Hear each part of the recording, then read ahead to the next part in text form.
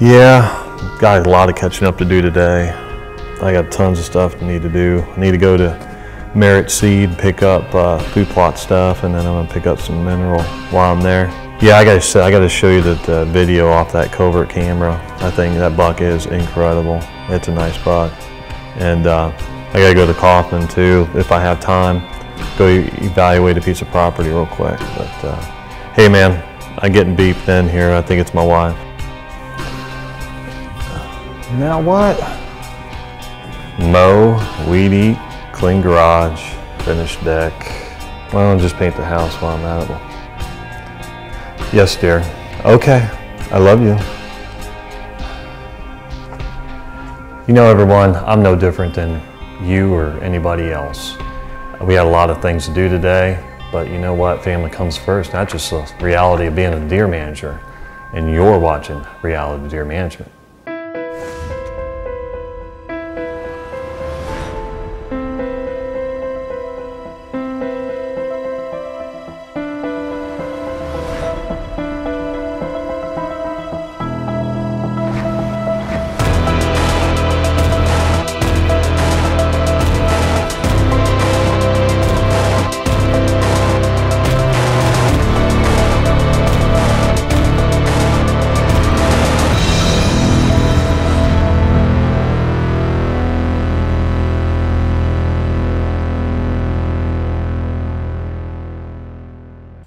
Welcome everybody to Reality Deer Management.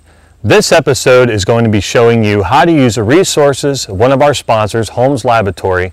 And what we're going to be doing on my piece of property today is taking water samples, soil samples, and protein samples. We're going to show you how easy this is, how not to be afraid of it, and how quickly it can be done.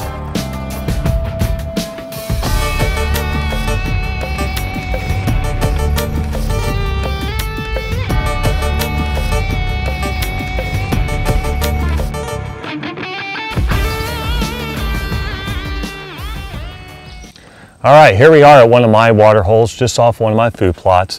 Now this water hole here gets a lot of use. When we set up the deer cam over it, it's constant utilization. You know, all the time sitting there watching the video off the deer camera or sitting in a tree stand watching the deer drink out of it, I always wondered, you know, why are they coming to this water source when there's plenty of water elsewhere? You know, could it be the water quality is really good? But you know what? We don't know the answer. But this is how we do find out the answer. We take a simple water bottle, 16-ounce water bottle. You know, we're going to have it labeled, it says water hole. And Hunter, if you could write a number 1, because this is water hole number 1. All right. Thank you, Hunter. All right. All we're going to do now is take just a water sample. But first thing we have to do is kind of clean out the bottle itself. And all we do simply is fill up the bottle. Okay, now we're not looking for bacteria, we're just looking for pH. So we're just going to empty this out. You try to get no debris in it. Okay, Hunter, would you like to do that? Okay, let's fill it up. Okay, we just put the lid on it, like so. That's our water sample. How easy was this? Now we're going to send this off. And basically, we're just going to find out what the pH of this water is.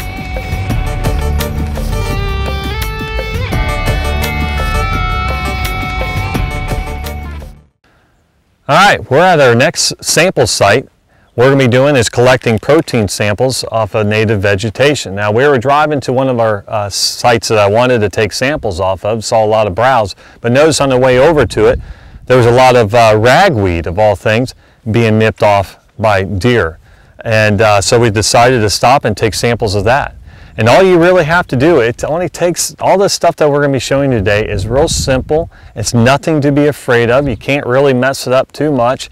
And all you need is a pair of clippers and just a quart size bag. Make sure you label it what site, the date as well. And what we'll do is we'll clip the ragweed that's in the area and fill it up as much as we possibly can. Seal it off, and then we'll just take it to Holmes Lab when we take the water sample and the soil sample.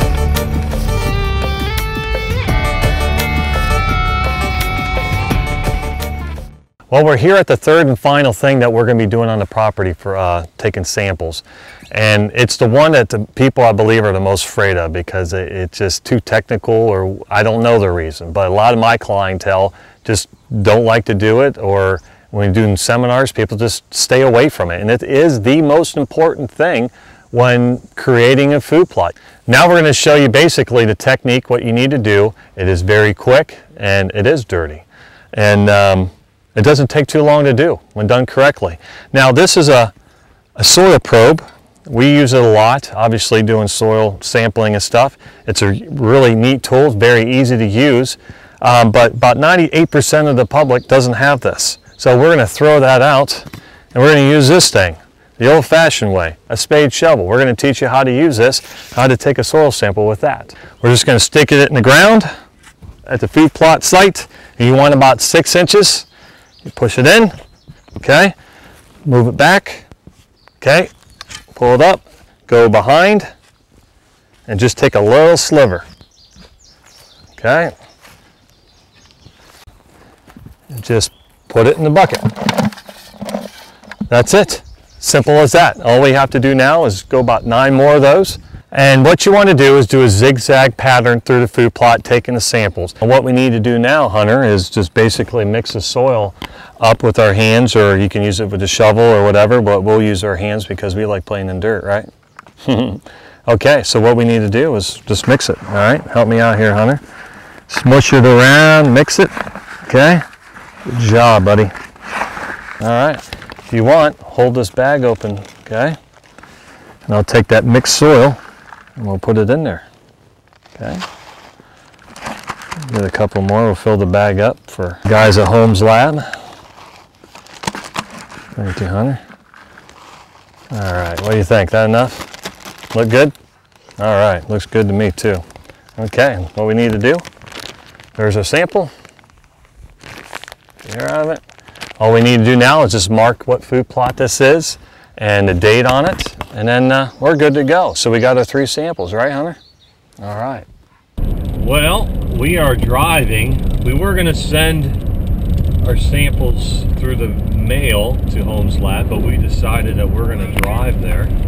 We got our samples, we got our water samples, we got our protein samples, ragweed, and then also we have soil.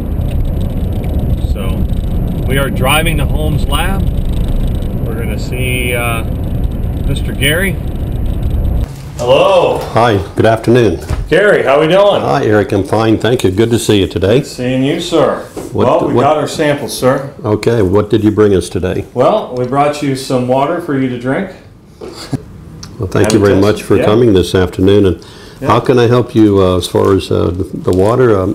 Do you have a description on that we might put on? Yeah, we wrote on there with your advice, water hole number 1. Okay. Okay, it's off a water hole, a man-made water hole that we made. Okay, that's fine. Has no, it's just runoff, kind of, stagnant kind of water. Had you ever tested the water before? No, we did not. Never before, okay. No, this is all going to be a first for us. Okay? Have you noticed the deer coming to that water hole and drinking? Yeah, we have a lot of deer activity at that site. Absolutely. That's good.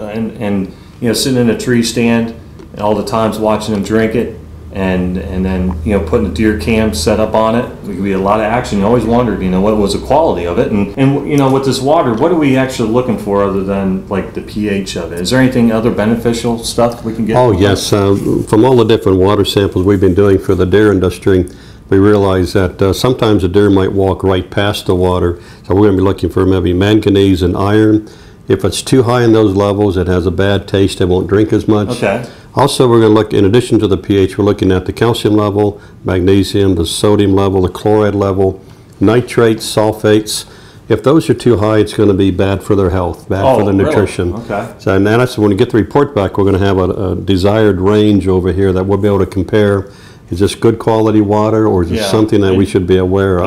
And from that, you'll be able to tell me, hey, this is all right or not all right. That's what the test is all about. Okay, good, yes. Good deal. Yeah, so all right, well, we're looking forward to getting that going on. And then we got samples of ragweed of all things. Okay. And we did what we called in prior to see how to do it, and hopefully we did do that.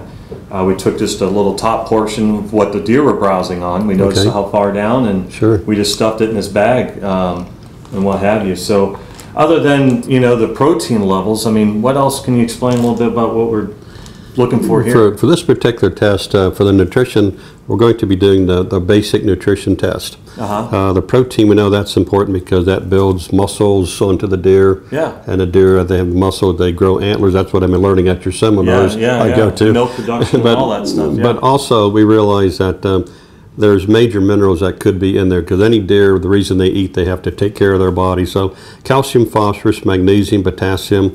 Trace minerals would be copper, manganese, zinc, and iron. Yeah, then we're going to give you an energy level such as what we call TDN, total digestible nutrients.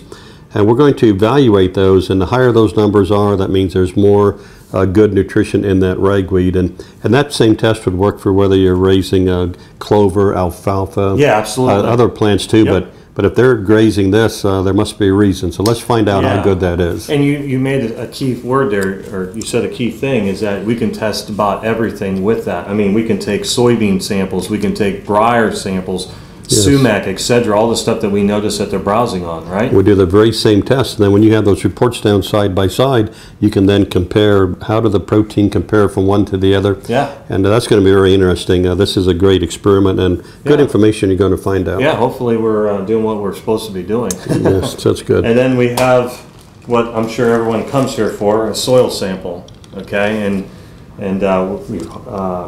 pretty simple to do. You know, we just went out there, did the samples, and this is off a half-acre food plot.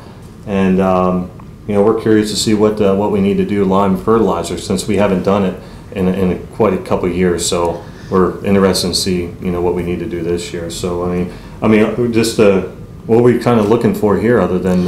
Well, we realize that everything starts with the soil. We're going to be doing a pH level in the soil, organic matter, and also the major nutrients in this case, which we would call calcium, phosphorus, magnesium, and potassium. And we realize that if the pH is about 6.5 to 7, the soil works so much better as far as microbial activity, as far as the absorption of the minerals up into the root system. So we're going to give you recommendations for if it needs any lime, not only how much lime, but which kind of lime. Oh, great. And how much NPK fertilizer, nitrogen, phosphate, and potash fertilizer. Because the better we can balance the soil, guess what? That ragweed's going to be greater and more nutritious for the deer too. Yeah. And everything the mineral content that's going to be in that ragweed, it all comes from the soil. Excellent. So by doing all of these, you're going to get a good program of how is that food plot actually benefiting those deer? Absolutely. Are they going to stay there? Yeah. Because they have everything they need. So I thank you for bringing them by. This is a good evaluation. If this works for you, then you'll be able to present that to others. Oh, absolutely. Too. Yes. Absolutely. Well, I hope you enjoyed this episode of Reality Deer Management. It was just to show you how simple and how easy, how quickly all this can be to improve the quality of your deer herd and your property. Yeah, there's a lot of things, a lot of technical things that we didn't go over, but you know what? That's for another day, another time. It was just to show you how simple this stuff is and how to use your resources, such as Holmes Laboratory. We had a good day today, didn't we? Yep. All right. Well, as always, as my grandpa used to say, no hurry, no worry, keep moving. And then with Drummond Log Wildlife Management, please support your local QDMA branches and the QDMA itself. How about we go check the deer camera? That pretty cool? All right, let's go check that camera.